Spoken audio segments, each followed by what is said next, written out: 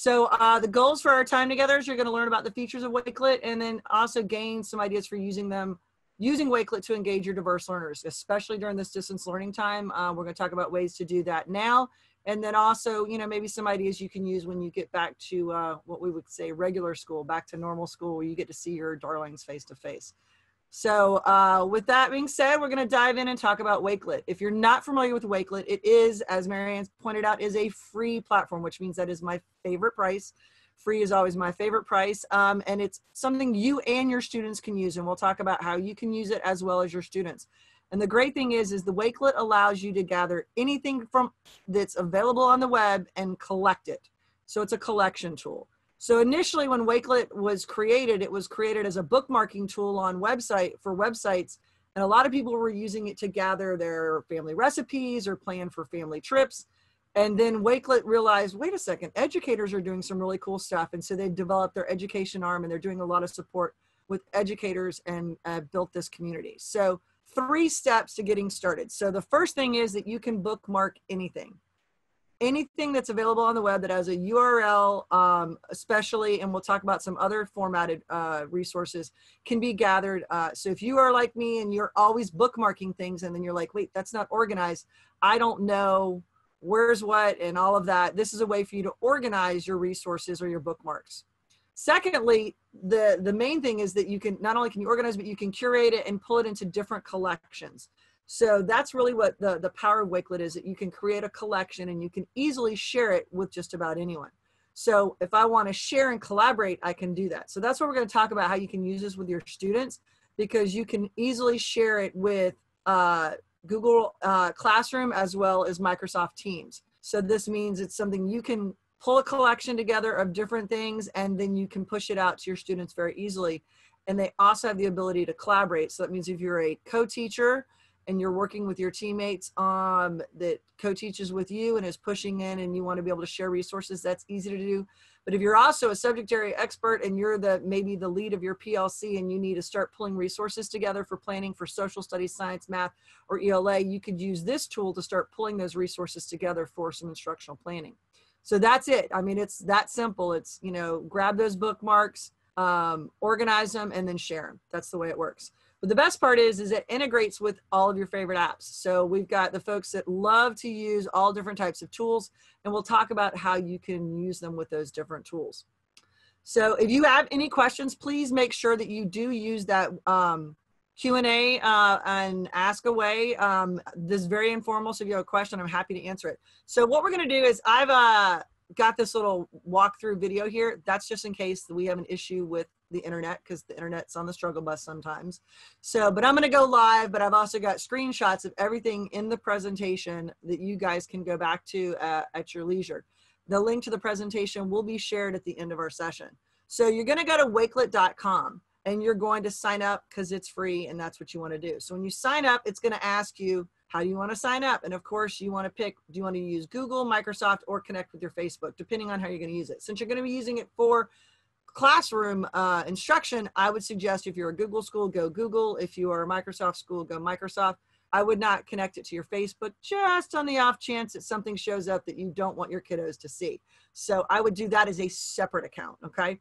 So we're going to go with continue with Google, but I've already got an account, so I'm going to do that. Now you can also just sign up with email, but I love the fact that I can just easily go back to my Google account and it's going to remember me, no problem. So I'm going to log in with my Google account.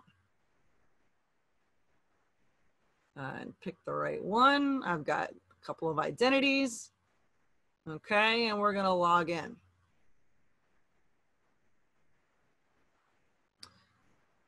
So once you're in Wakelet, you're going to see that it takes you to your landing page, which is your bookmark collection. And so I have created collections, but I've also bookmarked things. So I'm going to walk you guys through what it looks like here, and then we're going to talk about ways you can use this with your students. So right now these are some collections I've created. So when I do training with teachers, I've often used this. It's really cool to pull in collections of tweets and stuff. So if you're using social media, so if you wanted to you had a school event and you wanted to capture all of the tweets that were shared about that event, you can do that. For example, I did that for a conference that I did. I grabbed everything that had my hashtag and the event that I was attending there so I could capture those tweets. But you can use this for all different things. So this is my dashboard. These are the ones I have. So I'm going to show you that you can obviously create yourself a profile.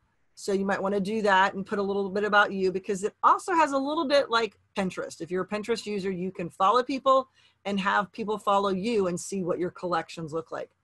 So we're going to go in here, we're going to create our first collection. So when I hit that, you're going to see that it's going to ask me to add a cover image, which they have a gallery, or I can upload one. And I'll show you how I've created some, but this is really cool. They've got Unsplash, and I can search for this. So I always look for something that's techie. And I think that's a pretty cool picture right there. And Unsplash is a free, we're going to go back one. Hold on. I want to grab that one. There we go. It was taking me to the page so I could see the other photos that that person had. So I grabbed this picture. It's a really slick picture. Now I've got a cover image. You can create your own and add it. So I use my Bitmoji in mine, and I've done some other covers, but I'm going to give this title a collection. So this is my GPB demo, and I'm going to call it number 2 because I was playing around earlier for those screenshots, and I can write a description of what it is. So for you, it might be, this is unit 1 and all the resources you want to pull together. Unit 2, it could be a review. It could be project ideas. Whatever you want it to be, you can always change this if you want. So you're going to give it a description, and now we're going to go to this plus. So this is the magic button. That plus allows me to add anything that's on here to it. So I could easily grab a URL. So I'm going to go over here and I'm going to open up my website. I'm going to copy that, and I'm just going to paste it right here. Here's what's cool about this, is that it's going to give me a little mini preview of whatever elements I add in there. So this is what makes it visually interesting, and it's a lot more accessible for your students. So I love HyperDocs, and if you've never used HyperDocs, that's the idea where you take a Google Doc, whether it's a slide deck or docs or sheets, to create an interactive self-paced lesson. The idea that you put everything that the students need to do into one document. The problem with that is, and now Google has added the ability that if you hover over something that's got a hyperlink, it'll give you a little preview. But oftentimes kids don't know what to click on and where to go. This allows me to get a preview of whatever I add. So now I'm going to add something else. I can add text. So I'm also just going to borrow from over here. So I'm just going to grab this little first paragraph here. Okay, and I'm just going to paste this in here. You'll notice I can copy and paste text from anywhere. So this is really cool if you want to use maybe a Time article or a Newsella article, or some other text that you found. Maybe you've got a PDF laying somewhere, saved on your desktop that you use that has your favorite articles. Maybe it's excerpts of favorite poetry or history lessons. You can copy and paste any text you want into this text box. And notice I can even give it some formatting: bold, italicized, underline. I can make headers, so 1 and 2 levels. So if I want to do that, I can even do bullet lists, and I can hyperlink inside of my text. So I can really jazz that up if I want. And I can also even use emojis, which is really cool. So I do like to do that. If you're not familiar with using this emoji keyboard extension, it's amazing. So I can grab emojis and I can add those in. So those can serve as visual bullets for your students. Really great tool to use it for your students that are diverse, diverse learners, because then they can know to look for certain things when they see those bullet points. So I'm going to go ahead and click done. And I've got my text box now here, right? Now I'm going to go to my next one, and I can add in a video from YouTube. This works well if your school has YouTube unblocked. If your school is blocked, then I would not use this. But if your students have the ability to, with their logins, access YouTube on their devices, then you can do that. So I can go to YouTube and I can search YouTube, okay? Or I can paste in the link and it will put a YouTube video there. I can pull in those tweets like I mentioned. I can go to my bookmarks, which means it's going to go back to anything I've saved. Oh yeah, I saved all those sites that I found on AR and VR in the classroom, and now I want to pull it into my collection.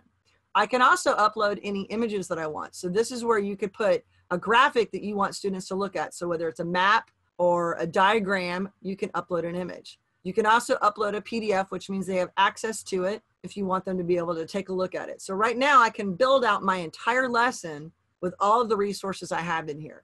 Now I'm an avid lover of Google Classroom. We did a Google Classroom session earlier when we started doing these webinars. I love Google Classroom, but one of the things that students struggle with is the fact that when you post links in there, okay, if you want them to do them in order on one given assignment, you have to put the links in the right order, and you do not have the ability to reorder them, which can be problematic. And it's also hard to get students to go, hey, this is step 1, step 2, step 2, 3, and so forth.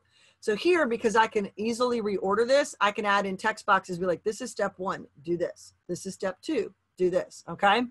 So I can pull anything from my Google Drive or my OneDrive. So if I've already got a rubric, I've already got a practice script, I've already got the questions that I want them to fill out, I can add them in there as well. The other really cool thing is if you're a Flipgrid user, and we also talked about Flipgrid earlier on one of our webinars, you can put a Flipgrid directly in here. So you've got so many options of what you can do. But here's what I'm talking about, that reorder option. I can move this to the top or just up and down if I want. This comes in handy if you're just, when you're planning and you're pulling in resources and then you realize, oh wait, I want them to read this article first and then this one second, and I'm going to reorder them, okay?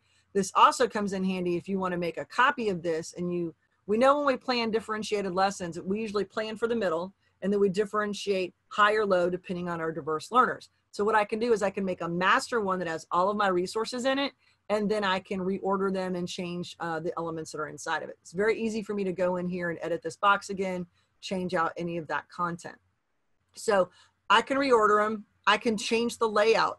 Excuse me, which right now I'm in media view, which means it's going to show all the interactive content. I can go to compact view, which means it's going to make these elements a little bit smaller.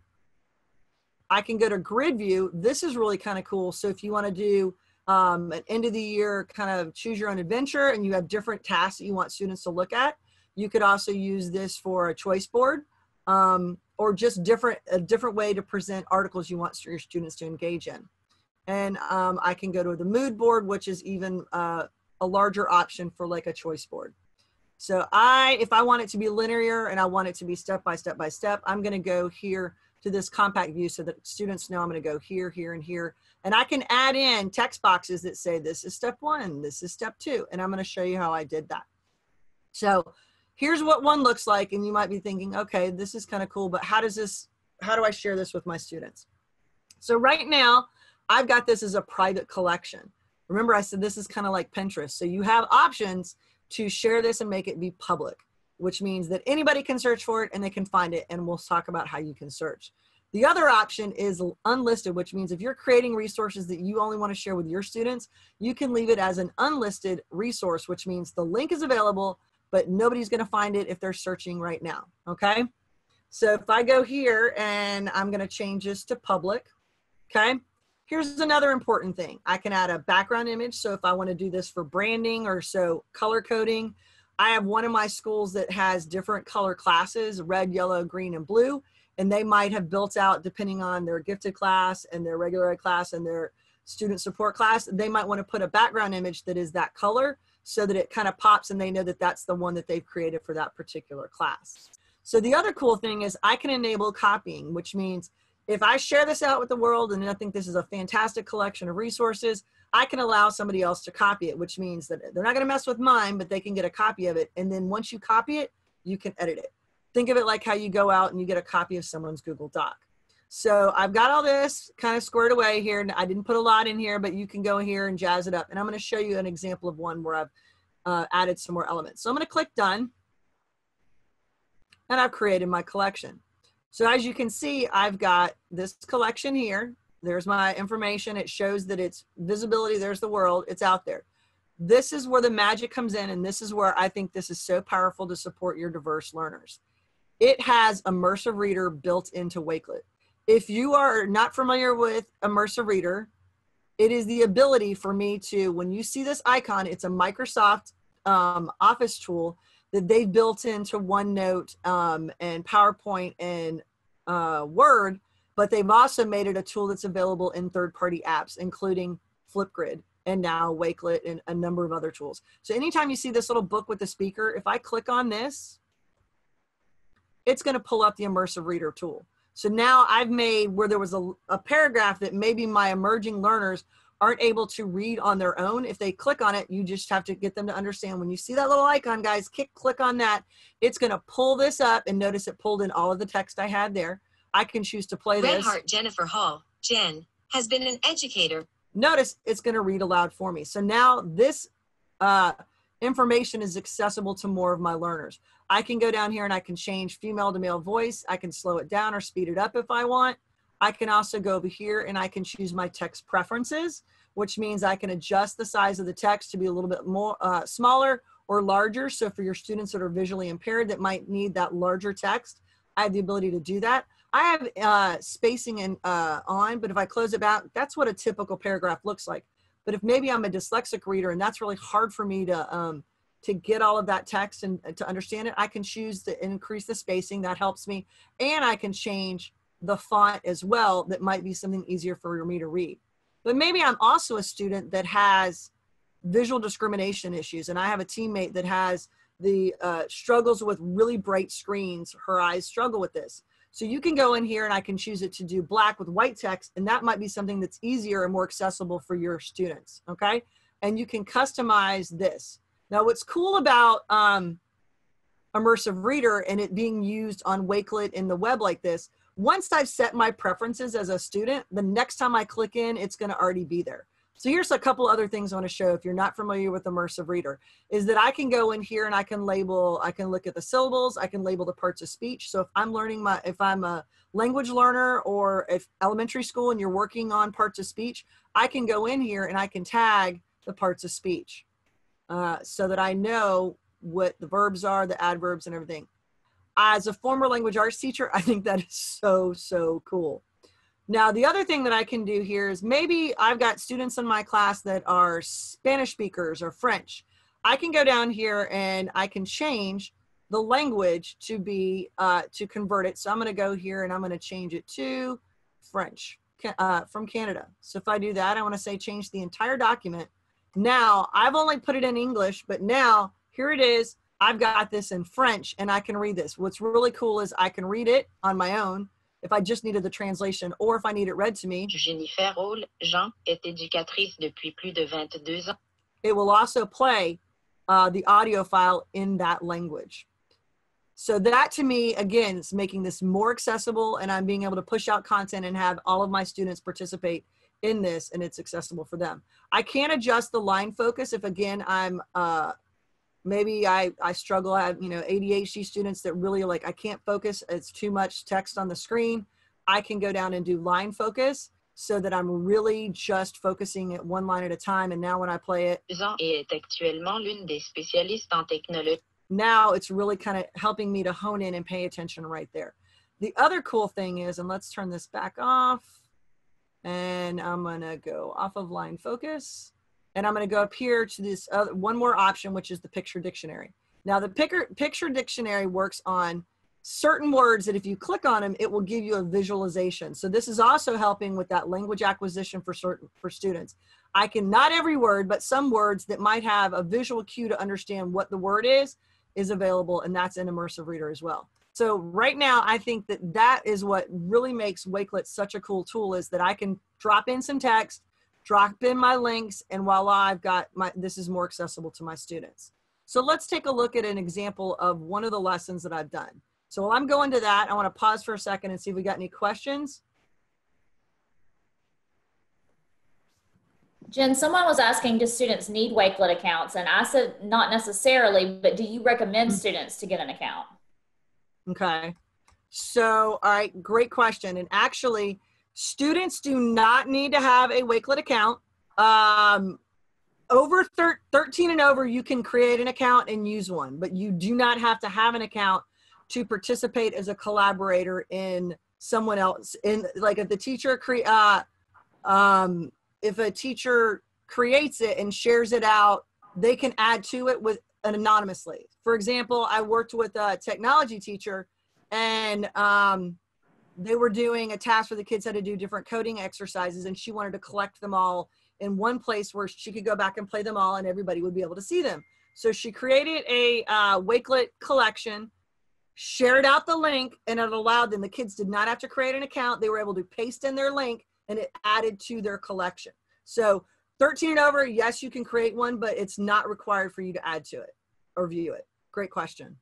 So I'm going to go over here back to my home. Someone asked how the students set their preferences if they don't have an account.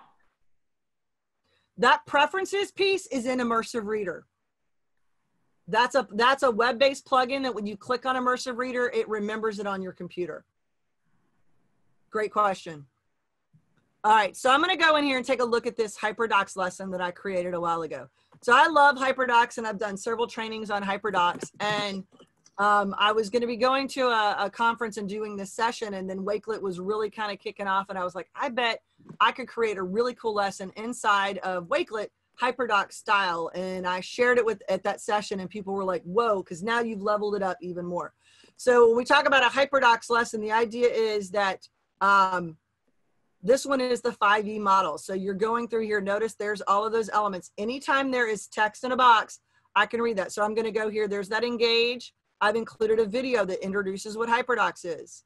I've gone to explore. Now you're going to level up. I put a link in here to a deeper dive presentation that I want students to go through on their own pace. So this is a model of how you do a HyperDoc lesson, and I did mine actually on HyperDocs. It's the best way to learn about it. Then the explain is going a little bit deeper. I've got some more resources. Respond and reflection, I've got links in here for them to participate during the lesson. Now we're getting into the apply, and there's some more instructions. And again, if I click on this, I can go in here and I can customize those settings if I want to have it read aloud for me, okay?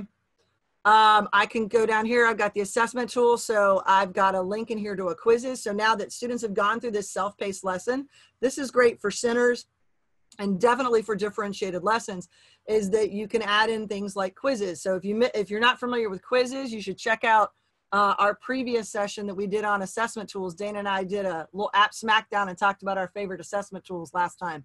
So you can add in that assessment and put in that link, and it takes with the instructions, and there it goes. And then I've got the reflection, and I've added in Flipgrid, and I created this before Flipgrid was actually embedded in it, and now that's an option. And I can put extension resources as well. So this is a self-paced lesson that I can easily share with my students, HyperDocs style.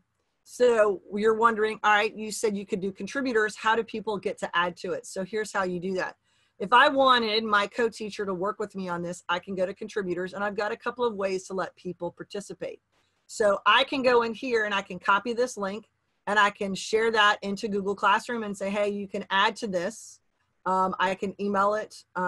If they're on Wakelet, I could also add their name, and that means that it will show up as one of the ones they have access to.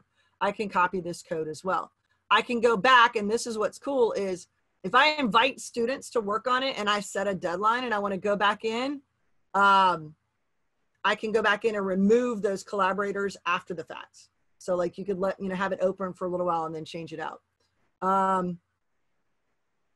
Let's see, it says, is Immersive Reader already built into Wakelet, or do we have to add on like Google Docs has add-ons? No, it is. As long as you copy and paste any text directly into that text box on Wakelet, you're going to see that Immersive Reader feature. If you put in quizzes, which setting do we need to use? Great question. You're going to make it a homework assignment. You're going to go in and make it a homework assignment, and you're going to set it to be, 3 weeks out or whatever you guys want to be able to post that in there. Keep in mind, because quizzes only last for like 3 weeks, that if you were going to use this ongoing, you would need to go in and put in a new quiz code, but you can edit it very easily. Okay. So that's the way I can add contributors. Now here's the way I can share this with my, if I want. So I can go to these 3 dots here. So maybe I want to embed this Wakelet collection, because this is a collection of all sorts of resources I want my teachers to take a look at. I can embed it on a website. I can actually export this as a PDF, so it's printable if you wanted to. I could go in and change my visibility. But here's the other important thing. If I go to share, notice here's my options. I can push it directly into Google Classroom. I can push it directly into Microsoft Teams. I could also tweet it out, share it on Facebook. I could also just copy this link if I wanted to put it into another LMS, if I'm using Canvas or Schoology and I wanted to share this collection there as well. But if I go to Google Classroom, it's going to pull up Google Classroom here.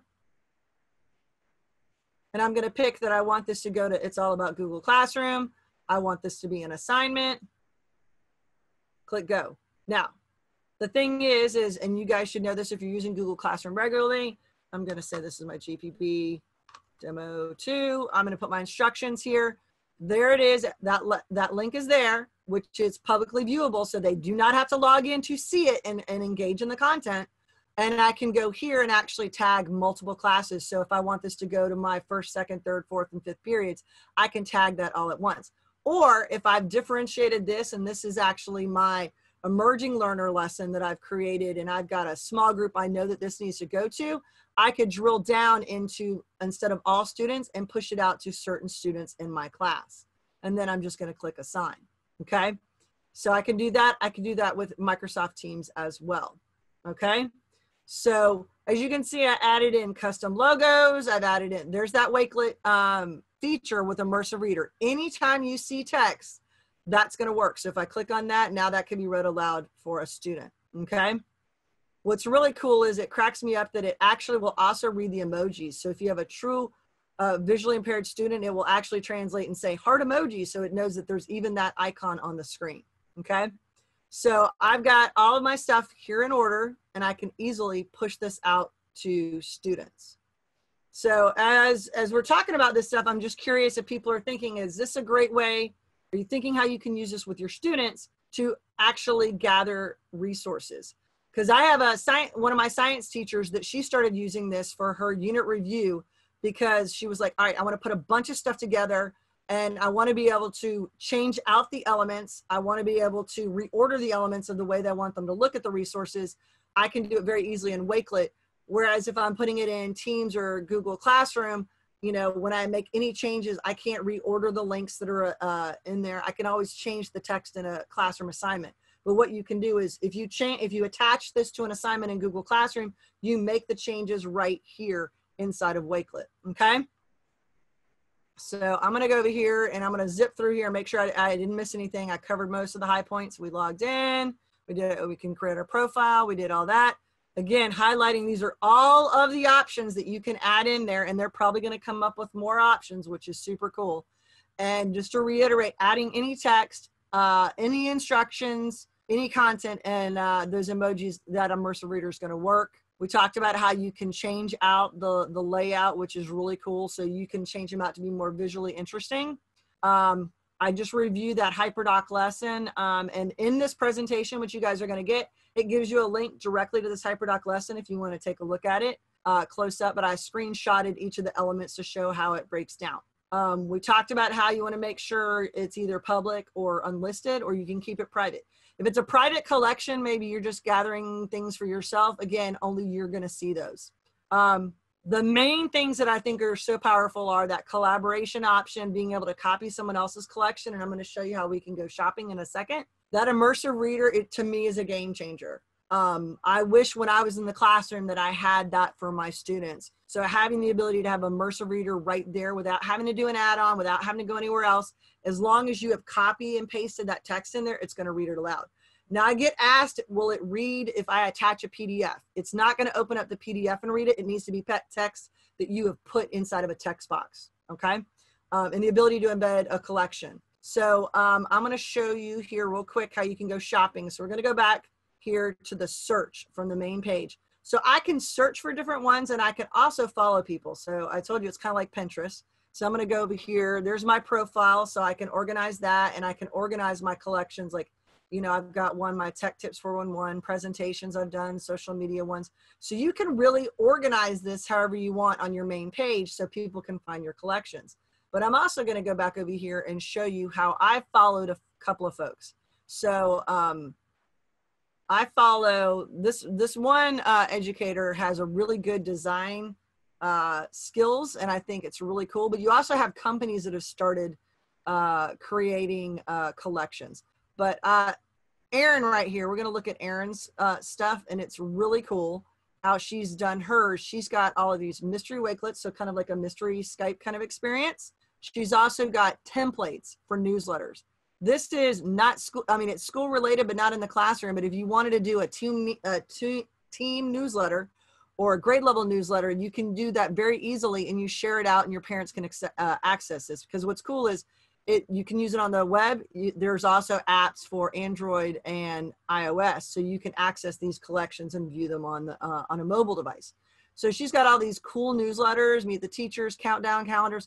Just the design look is really cool. But if I decided that, okay, so we're going to see more here. Let's see if we can grab us there's our May newsletter. I'm going to view this one right here.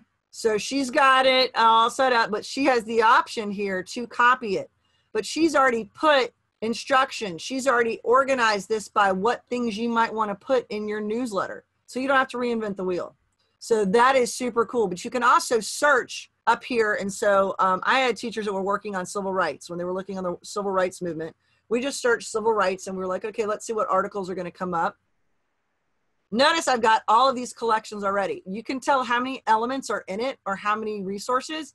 Like this one has 39 and this one only has 3. But I could take a look at this one and see if this is one that I want to look at. Okay. And I can see if I like what's on here. So any text up here, again, there's that immersive reader. She's got videos in here. She's got articles, links, and everything. Now notice she's sharing it, but the ability to copy is not there. So you can save it and then you can still share it out as a reference for your students, but you can't make any modifications to it. But it's a super cool way for you to be able to look for different resources. Okay. And I can go to my bookmarks and pull in and create more stuff as well. Any group collections, that's where I've collaborated on one. I can actually go back and see which ones I have participated in here as well. Or I can join a collection with a code. Remember, there's that code option if someone chooses to share it out. Okay. So I'm going to pop back over here and make sure we highlight a couple of things I might have missed, but definitely some great ways that you guys can use, teachers can use Wakelet is obviously collecting those resources we just talked about, and the big focus for me was that interactive lesson. You can use it for lesson planning, pulling in resources that you share with your teammate. I liked this idea, documenting your PD, pulling in those tweets that you've tweeted when you participated on Twitter chats, or pulling in any resources that show what you've learned. So when you need to do your T keys, you can pull in and say, here's my documentation. I loved that classroom newsletter option. Here's some ways students can use it. Obviously, I said 13 and over can create their own collection. Under 13, you can participate in it, okay? It's great for digital portfolios. And like I said, I had my engineering teacher that had the students participate in a collection and add in their coding projects, and they could easily go back and check them out. Ways librarians and tech coaches can use Wakelet. Definitely some great options for resource hubs. I'm thinking when we have, Black History Month, pulling in resources you want students to use. Women's History Month.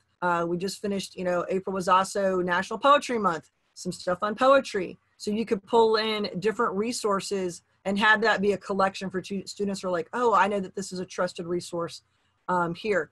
For the newsletters, again, creating a digital library, I love that. So pulling in anything that has a web address. So actually you can pull in resources from PBS media into a collection of things you want students to participate in and watch. It's just, like I said, really cool options. Again, ways to use it, curating those resources, classroom newsletter as a student assignment, and for lesson planning as well.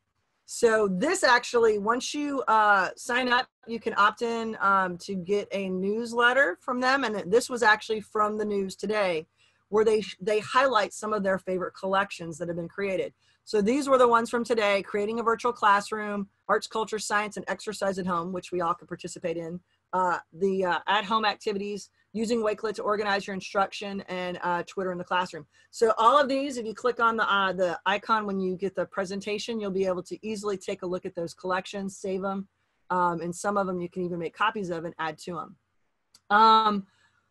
We talked a lot about the idea of using Wakelet, to level up like HyperDocs. I was very fortunate to write a guest blog post on that very topic. So kind of what I talked through today. Here's the link to that blog post about leveling up and using Wakelet to create HyperDocs. I did mention that they do have a very active community. So you can become a community member, which means you're participating in they have a lot of webinars, they have live chats. So if you're wanting to gain more ideas, you can do that. You can apply to be a Wakelet ambassador. And if you end up presenting on Wakelet in the real world, they even sometimes send you swag. So I had some swag, but I'm not seeing you guys, so I can't give it out right now. And then they even have added this new option, which is the student ambassador, if you start using this actively with your students. So there's links to all of those programs in there for you to check out. I did mention that there is a mobile app that you can get to use this on your phone, both Android and iOS. And that you can also get the extension, which makes it very easy for you. It lives right up here. I can just click on this and I can choose to drop it in. It will bookmark it if I want to create a collection later. So it works on Firefox, Chrome, as well as Edge. So again, super simple. Sign up, start creating, and easily share. That's all you got to do. This was kind of like the highlight reel of like the main things I wanted to make sure that you guys captured. The power of Wakelet, so that hopefully you guys are going to want to ride the Wakelet wave. I've included links in here as well. They're very active on Twitter. If you're on Twitter, you can follow and see what they're sharing. If you become an ambassador, you also get the info, like the behind the scenes testing on new features. And the new feature that was announced today, if you're a Microsoft Teams user, there's now the option in the chat feature. Hit those little 3 dots, click more, and now Wakelet, you can save stuff directly into a Wakelet collection directly from Microsoft Teams. So they keep adding so much stuff and new resources, and they really welcome the feedback about what they're doing. And so they've got a great help resources as well. So our goal was, to learn about the features of Wakelet. I think we did that. We covered all the features. And hopefully we're going to put a check there that you've gained ideas for using Wakelet to engage your diverse learners. Hopefully you got 1 or 2 ideas that you think will help you to use it if you've never used Wakelet before, or if you had been using Wakelet, you hadn't thought, oh, I could use it to do that. So thank you guys so much for letting me ramble on and talk about Wakelet. But I want to definitely check in and make sure if we have any questions or comments, I'm going to make sure to answer those. But this is the magic link right here. You want to grab it. It's a bit.ly. You want to go to the bit.ly TT411-Wakelet-GPB, and it is case sensitive. And hopefully you can grab that link. And I think Dana can drop it in the chat and the Q&A so people can see it. I actually put it in the chat box. Perfect. Awesome. So everybody should be able to grab that and take a look at it. Awesome. So do we have any other burning questions, or did I do all right with covering everything? What do we think? Marianne, Dana, we learned some things? Love it. Awesome. So no more burning questions. I'm super excited. This is the first time, like, I love Wakelet, aside from doing, individually showing this to teachers and doing some small groups. This is the first time I've gotten to do like a full, overview of Wakelet and really do a deep dive. And I think it's super, super useful. Awesome. I'm looking to see if there's any other questions burning there, ladies. Just a lot of praise.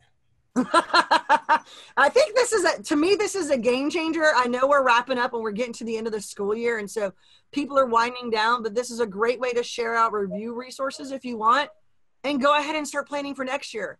Thinking ahead about what you want in your different units and start grabbing them together and stuff. I think it's super, super cool.